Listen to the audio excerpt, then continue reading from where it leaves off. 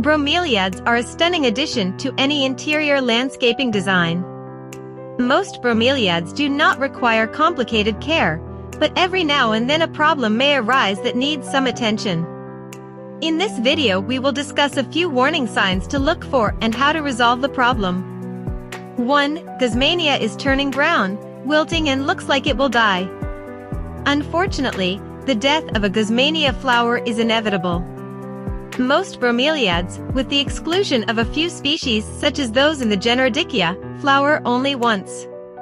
The plant may live for months or years even after the flower dies, but eventually the plant will die too. Bromeliads produce new growth from the middle of the plant. Once the inflorescence is formed, the plant can no longer grow.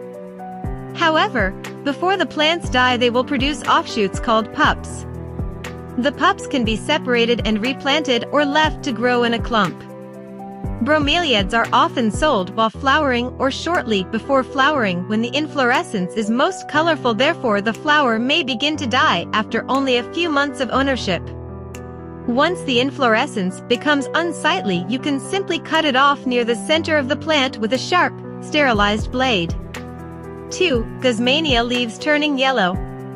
When foliage of the Guzmania turns yellow, it is often due to temperature fluctuations or lack of nutrients.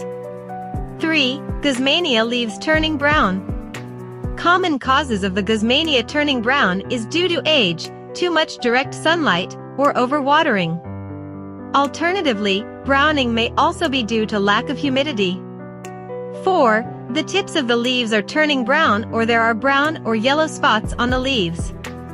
Bromeliads are usually not too particular about the amount of light they receive, but if they get too much direct sunlight, they can scorch.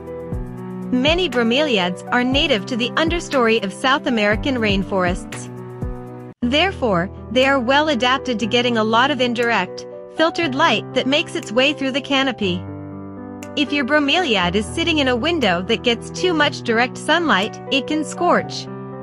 Brown tips or light brown spots on the leaves are indications that the plant is getting too much sun. When you move a bromeliad outdoors for the summer, take care to ensure it is not exposed to too much direct sun. 5. The bromeliad is drying out. Different species of bromeliads prefer varying levels of humidity. Neoregelias, for example, like it very humid while Diceas can tolerate arid conditions. Most bromeliads fall somewhere in between. If your bromeliad looks like it is withering away, try increasing the relative humidity. Fill a tray full of pebbles and add a few inches of water. You can set the bromeliad container on or near the tray. Just make sure that the container is not sitting in the water soaking it up. You can also move the plant to a naturally more humid location such as a kitchen or bathroom. Placing other plants near the bromeliad can slightly increase the relative humidity around the plant as well. If your air is seriously dry, such as in a centrally heated home in the winter, consider employing a humidifier near your bromeliad. It is healthier for both you and the plant. 6. There is a cottony substance at the base of the leaves. The cottony substance is caused by mealybugs. Bromeliads are not often invaded by pests, especially indoors, but occasionally they can show up. A small infestation of mealybugs or scale can be removed by thoroughly dabbing the bugs with rubbing alcohol and then washing and drying the leaves.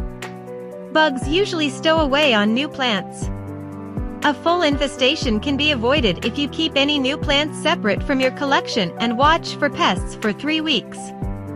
Bromeliads are easy to care for as long as you know how to troubleshoot. Stick to the following tips to raise a healthy bromeliad. Cut off the flower when it turns brown. The plant won't grow a new flower, but it will produce pups. Keep the plants moist, but not soggy in well-draining soil. If it is a tank-type bromeliad, water it with rainwater and rinse the tank regularly. Keep up the relative humidity. Provide plenty of bright yet indirect sunlight. Check your leaf axils for pests. Knowing what to look for and how to solve problems can help you nurse a bromeliad back to health or keep a strong plant growing well. 7. The bromeliad was supposed to be variegated, but it is mostly a dark green color. While many bromeliads can tolerate low levels of light, they may not look their best if they are not getting enough light for their species. When bromeliads get little to no sunlight, they will respond by turning a deep green instead of showing of their true colors. The dark green compensates for the lack of light, allowing the bromeliad to survive in less than ideal conditions. Try giving your bromeliad exposure to more indirect light to bring out its vibrant colors. 8. The leaves at the base of the plant are turning brown or soggy. Bromeliads can be prone to root rot. Many bromeliads are naturally epiphytic, meaning they grow attached to a substrate above the ground. Roots often act as anchors rather than delivering water to the plant. Some epiphytes can be planted terrestrially, but they should be in a very well-draining mix. Roots that perpetually sit in water will begin to rot, causing damage to the entire plant. Bromeliads can also succumb to heart rot. If the center of the bromeliad emits a slight rotting smell, appears brown and soggy, or the leaves fall off easily when touched, it may be suffering from heart rot. If the rot isn't too advanced, you may be able to save the plant with a fungicide. If the bromeliad has produced healthy pups, you may want to separate and repot the pups and dispose of the rotting mother plant. Potting mixes formulated specifically for bromeliads can be purchased. If the problem is not too severe, you may be able to get away with holding off on watering to make sure the potting medium dries completely in between waterings. Be sure to repot the bromeliad in new medium and consider using a faster draining potting mix and a pot with better drainage. Bromeliads like humidity, but if the location of your bromeliad is too wet and the soil remains constantly soggy, you may need to find a drier location with more air circulation for your bromeliad. 9. There is a salty buildup on the leaves. This is a problem that occurs in bromeliads with leaves that form a tank where water is stored. Mineral buildup on the leaves comes from watering with tap water. As the tap water evaporates off the leaves and out of the central tank, it leaves behind a mineral buildup. This usually appears as a sort of white, chalky or salty substance. To remove the buildup, spray the leaves with distilled water and wipe them down gently with a soft cloth. Watering the plant with rainwater will prevent the buildup from happening again. It is also important to flush out the tank about once a week. This will keep the water from stagnating and being a potential breeding ground for fungus, disease and pests.